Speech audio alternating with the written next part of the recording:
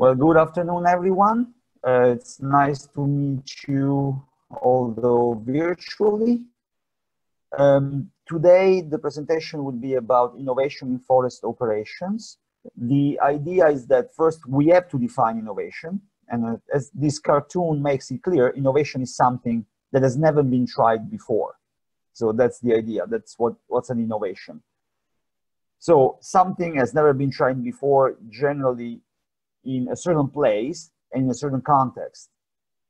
What I want to say is that in some things can be innovation to some and not to others. So you can have something that is pretty standard under a certain context or in a certain country, but that will still be an innovation in a different country and under a different context. So the concept of innovation for me is quite relative. What I would try to do is to give you a sampler of different innovations within a specific field, which is that of forest machinery. So forest engineering is a rather large field, and there are lots of technology innovations, more than we could cover in multiple lectures. So here I would stay with machines mostly, not innovation about management, about quality. There's lots of that. But in this case, I will stay with harvesting machines in particular. So we just said that innovation is relative. We have also defined the innovator. There are many different innovators. In my experience, just watching different new things appearing regularly on the market and on the scene of forest engineering, you have all kinds of inventors. Of course, you have the professional inventors, which are the researchers, who very often do applied or pure research and develop new concepts that are eventually transformed into a device and then a market product. But then you have also manufacturers who have a very strong interest, a competitive interest in developing innovation that will give them an edge on their competitors. So of course you also have the manufacturers. And then you have practitioners. It's a huge quarry of innovation, the sector of practitioners, because practitioners, they are confronted with problems. Often they have a standard way to face these problems, but occasionally here and there you see some very innovative approach, and that's where often innovation starts. Very often you have a logger who finds a new and very ingenious way to solve a problem. A manufacturer, that is his supplier, sees that. They will try to adapt this innovation into their product and or buy something from a scientist or some private inventor. So many of the biggest recent innovations were actually not produced by the big manufacturers. They would come up because there's lots of risk in early innovation. So very often the manufacturer will come up and buy a patent or an idea from someone that among the many was lucky to develop an innovation that had a shot at success. And then also we have when the innovation is invented. And that's something that you will see recurring in this presentation, because although that's a bit contradictory, this is a presentation about innovation and history. So history is the past, innovation is the future. They do get along well. And we'll see that there is a very long, often a very long latency time in innovation, because we see innovation that hits the market with a big boom, maybe 20 years after it was actually invented and proposed. So we have this reinvention at times. We have innovation that is actually not invented recently. It was invented long ago. It had a shot, but say the enablers were not there. The innovation wasn't able to take off. And then this thing basically was mothballed. And 20 years later, when the computers are much better and cheaper, this thing comes up. So that's something that we'll see. To give you an idea, just take an example that is very near to us, winch assist. Winch assist is a big success, recent success, Kiwi success. I would say last 5 years, winch assist has been on a great success story. It's a success streak. Now 70% of New Zealand, steep terrain New Zealand operations use winch assist in some form. There are hundreds of machines across the world. Winch assist is used in especially the west coast of North America, Canada, and the US. It is coming into very rapidly into the fast-growing plantations of South America. There are dozens of models.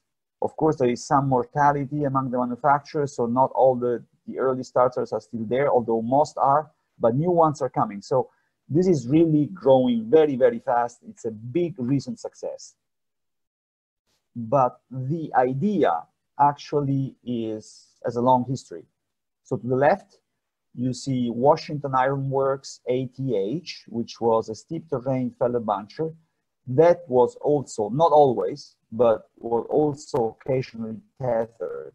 They would call it tethered, although we don't use it anymore because of a number of conceptual flaws in the term. But this is something from, we're talking about the 1980s. So I think these pictures is 1988. It was also presented in New Zealand by Dallas Hemphill with Lyro in the late 80s, early 90s. To the right, you have MHT, so 2000, much more recent, 20 years later, but still 20 years ago. And that's a fully tethered machine. So this machine still exists. It's a steep terrain harvester. It can climb on moderate slopes without winch assist, like all machines, even when they're tethered. You don't use winch assist if you don't need to, but normally this machine would work with winch assist. So this is something that has been along for some time. This is another very interesting tether concept. So just staying within the winch assist. So this is the pulley. It's an Austrian machine proposed by Conrad. So basically, it's what they call it. They call it a ground-based skyline carriage. So the same concept as a skyline carriage. It's moved back and forth by a winch, not wheels properly, but it's leaning on the soil, so it's not flying, and you don't need to have a pretension in order to make it functional. So we can see here how it works. Have a look at this video, and then you will see another slide. Also interesting. You see the machine is coming there, is just giving the tree to the processor, and then it's coming back up. Obviously pulled by the winch because there is no traction on the wheels. You see how it jumped.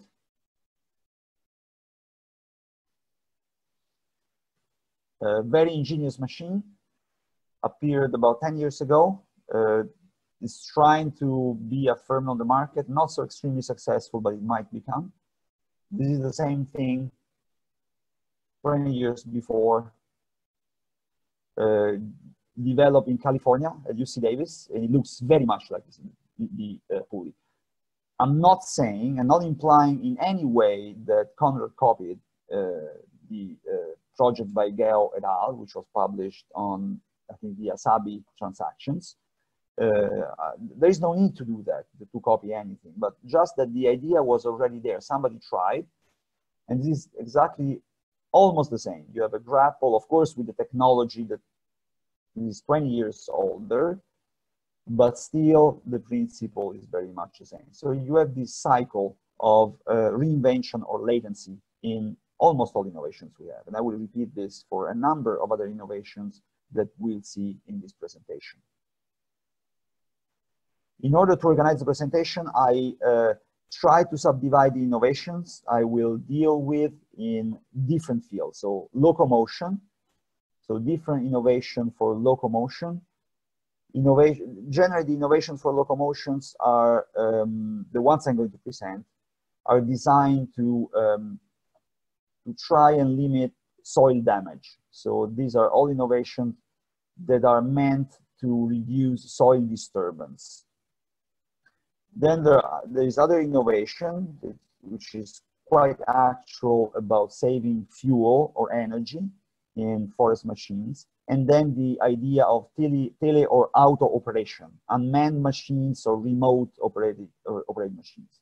So high flotation, especially in Europe, there's always been for many, many years, I'm talking about since the big machines came to Europe. So we're talking about the 70s. There has been a concern from the foresters about soil disturbance and soil compaction. And normally the answer, so far anyway, has been either cable yarders, but cable yards are quite expensive. And if you can go with a ground-based machine, the ground-based machine always has a competitive advantage. So the idea has been to develop ground-based machines with high flotation capacity that are going to compact the soil less and also have better traction so they don't slip as much and therefore they don't mix the soil and disturb it. So this is the, oh, sorry, wrong. This is, okay. Okay. So this is Forwarder 2020, a European project that's been developed within a German European project. This is, you see, it's a forwarder with an extra axle and very wide band tracks. So it's not really rocket science, but the idea is to have something that has huge flotation. And again, it's a significant cost for a manufacturer to develop something even as simple as an additional axle. This is a step forward. So this is Ponce together with the Snowcat manufacturers, the Italian Prinoth, and they've changed the undercarriage completely. So they have this forwarder machine. Let's see if we can go again. This big forwarder, the Snowcat tracks, and it is a machine that is very light on the soil. That's another European Union project. And then if one wants to go a radically different route, then there is this idea of advanced locomotion, so machines that can walk. And this thing has been around forever, I think. Since the very early 1950s science fiction movies, this fantasy of walking machines had been around for a long time because it can actually work. Probably that is what we would have done if we had not invented the wheel sometimes around the Neolithic. But what you have here, the upper left is an idea by Kellogg and Brink, and we're talking about the 1992. I think that was pretty much the time. And lower right, you have a concept developed by Umeå University around 2017. So basically now. Still the very same concept. These are just concepts. So this is not a physical machine, but that's the idea, trying to find something that doesn't use wheels so you can put your feet where the soil is more solid, or in the case of the Kellogg machine here, on stumps, so that the machine will not sink, will not disturb the soil. That's the idea. Actually, a machine like that was developed. This was developed by Plustek, which basically is the design subsidiary for then Timberjack, now John Deere. And this machine was developed in 1995. The very first version appeared in 1995, never made it to a commercial product. It made it to a working prototype that we actually tested in 2000, about 2000, within a European Union project.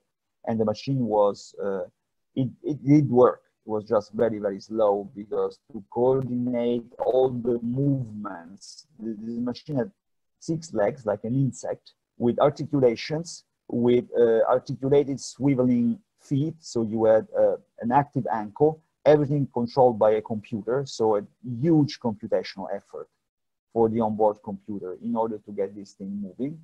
And the thing moved and cut trees and processed trees, stacked the logs and kept moving and cutting more. Just, it wasn't nearly as fast as a standard, much cheaper wheel forwarder. So that's why it never made it to a market product, but it must be somewhere in one of the John Deere sheds in Finland.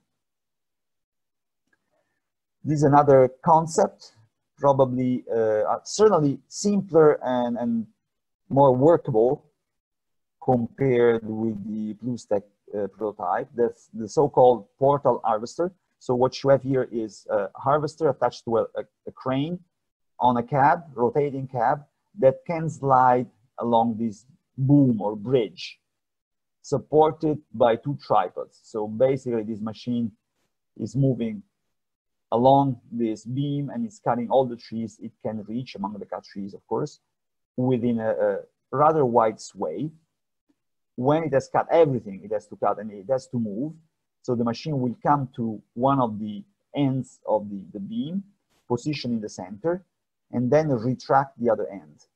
Then it can turn this end the direction it wants to extend it, and then launch it out again, like a a bridge layer, more or less, like one of those things that the military used to put a bridge over a river, and then start the cycle all over again. So it's a very ingenious concept. The idea again is trying to put your feet where the soil can support them.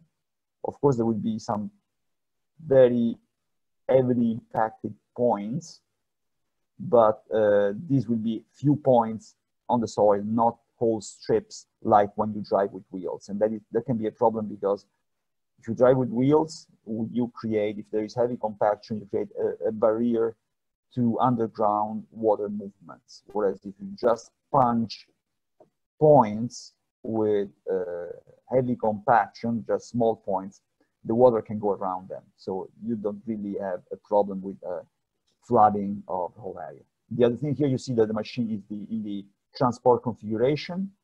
So two of the tripod legs are fitted with wheels. The third one goes to the fifth wheel of a tractor, and the machine can be moved around.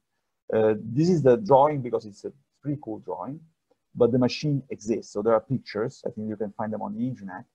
And the machine was shown, I think, 2015, something like that, in northern Germany. So it didn't make it to a market product, definitely not yet. Maybe it will, I don't know that. But this is really a very interesting solution, because it's not just making tires wide or feeding a machine with wider tracks. It's a completely different locomotion system that is not as complicated as a walking machine. So I think that in principle, I like it. I like all innovation, but I think that this might have a shot. And then, of course, this completely new, that's extremely ingenious, that's a New Zealand development, the monkey. So this thing is actually holding onto a tree while cutting the other. And of course, it's still a concept, but engineered as a prototype that is working. And this could be a very interesting concept for a fully autonomous machine. Probably still far from making to a commercial product, but definitely that's thinking out of the box. That's really also very nice and interesting. Going to energy saving, we have basically electric and electric hybrid solutions. So the idea of electric hybrid solutions has been around for quite a lot of time. And of course, recently, with all the hybrid electric cars, machine manufacturers, forest machine manufacturers, thought that they could try and take that route. So the very first one to appear recently, at least, is the EL Forwarder, that has been around already for, I think, 5-7 years, something like that. This is a hybrid electric machine. What you have is typically, like in all these machines, a diesel motor with additional electric motors, and the diesel motor and a battery, of course.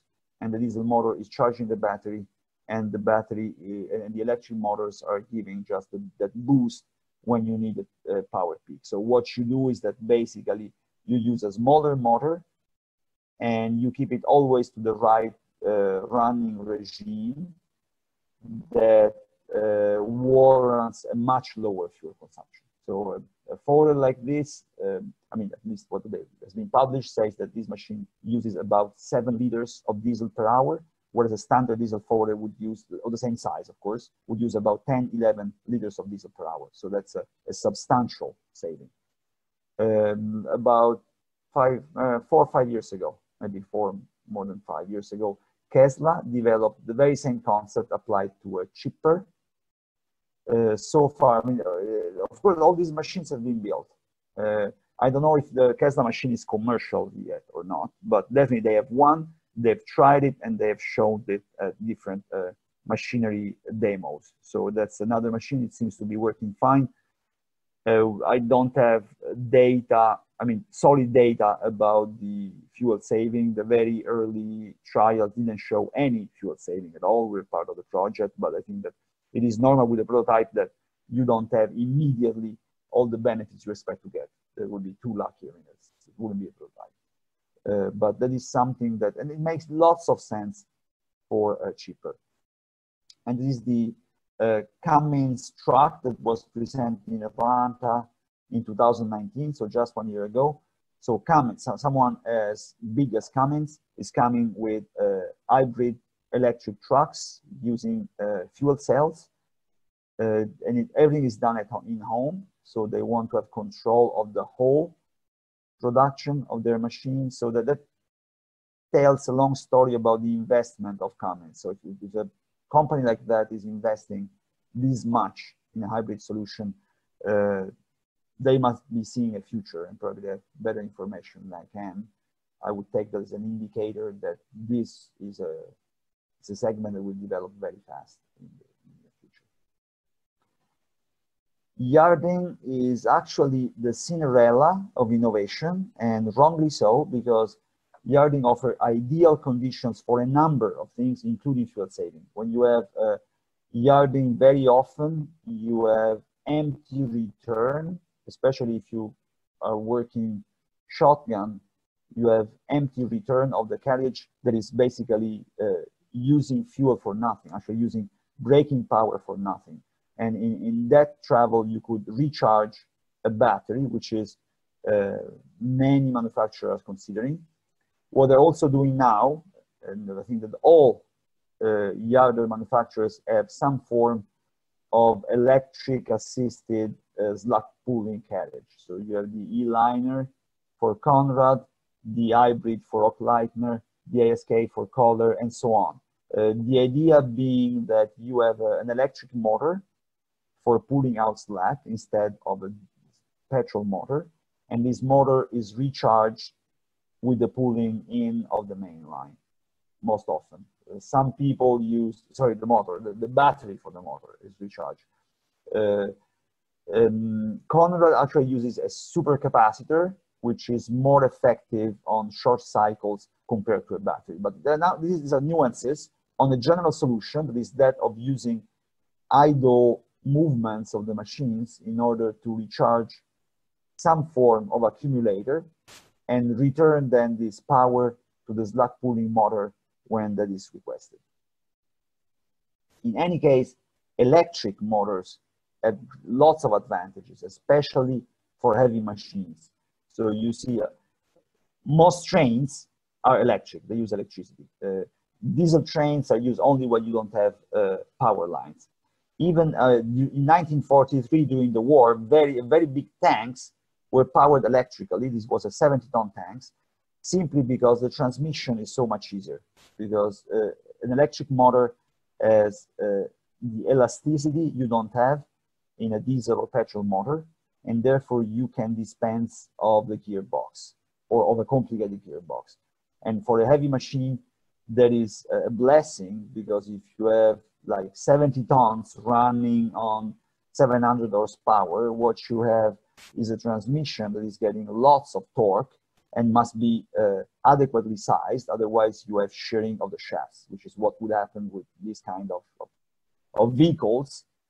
And the solution was actually to put electric engines. It didn't work that well because during the war there wasn't enough copper to produce enough electric engines, but the idea, the concept was the right one. But just a second, that also happened in forestry. So the idea, the shift to electric, is not anything that is, today we have hybrid and we have accumulators that are really very effective, but the idea was already there in the past. This is the Letourneau electric skidder. So this is a machine that appeared before 1950. It's a completely electric skidder. And it was developed exactly for what I said earlier on, because the transmission is so much easier with electric cables than with shafts and reductions, gearboxes and differentials. You just put electric motors on the wheels. So here you have a diesel engine, a generator, and then you would have motors on the wheels and motors on the winch. That is the, what is that? The Le Tourneau, is that the name? The puller, it was something like the, anyways, it's electro skidder. And this machine for a while was actually a commercial product, and you'll see here it's working. That's in Oregon or Washington. I think the machine was from Washington State. So this machine was working in the US in the 50s. Fully electric skidder. And we can go to the last part, which is, well, the thing is that, just to stay on the electric, so far the issue is with the cost of batteries. JCB, that builds excavators, among other things, they estimated that the lithium-ion battery, current cost, lithium-ion battery for a 20-ton excavator will cost, battery alone, about over 300,000 New Zealand dollars on a 20-ton excavator. That's close to the, probably 80% of the cost of the whole excavator without the battery. So of course, at the moment, it is not yet commercial. I mean, it's not that competitive for commercial companies to have electric hybrid excavators or similar machines, but with the reduction of cost or new solution that is coming, because you see the electric transmission has huge benefits. Now going to the teleoperated, this is the famous beast, appeared at least 10 years ago in Sweden. The idea was to have what was then called an autonomous harvester, which was not autonomous. It was a teleoperated, so it was a remote control harvester with unmanned, served by two forwarders. So the forwarders would take turn under the harvester, and then once the forwarder was close to the harvester, the forwarder operator would take the remote controls of the harvester, work with the harvester until his forwarder was full, then shut it down, leave, and by the time he was about to leave, the second forwarder had come with the second remote, and then the second forwarder could work the harvester in real time. So the idea was to have a system that instead of using a harvester and two forwarders and three operators, would use harvester, two forwarders and two operators, and which under Swedish salaries are quite expensive. So it would make sense there. It never made it to a commercial product because one, it is a bit complex, and second, in this case, it's not the teleoperating part that is a problem, is the concept that is a problem, because this system creates lots of interdependence between the harvester and the forwarder. If the forwarder is not there, the harvester cannot work. And the main advantage, one of the main advantages of the Swedish cut-to-length system is independence of the different components. So the moment you renounce that benefit, then you're actually reducing the competitive advantage of the Swedish cut-to-length. That's why I think this thing, partly at least, why this thing has not become a big commercial success in the North. This is a New Zealand development, so a teleoperated fellow buncher, built, tested successfully.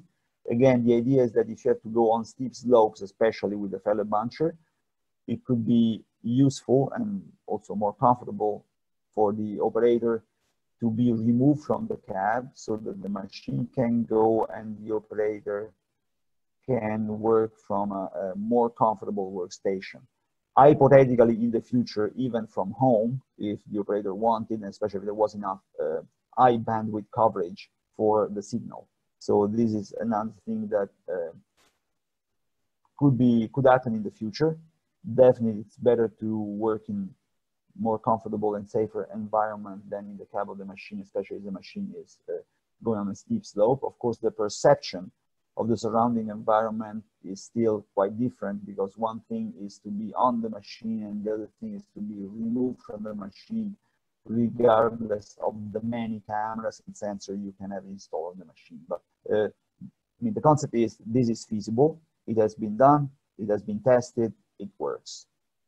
When the situation, especially the economical situation, will make it profitable to shift to teleoperation, then probably that will be the way people will go.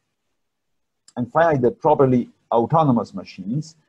So the thing is that you can have autonomous machines. Of course, there are lots of prototypes used in, especially in the automotive, for famous autonomous cars. The thing is that it is quite difficult from the computational viewpoint and also from the sensor viewpoint for a vehicle to be fully autonomous in a highly dynamic environment.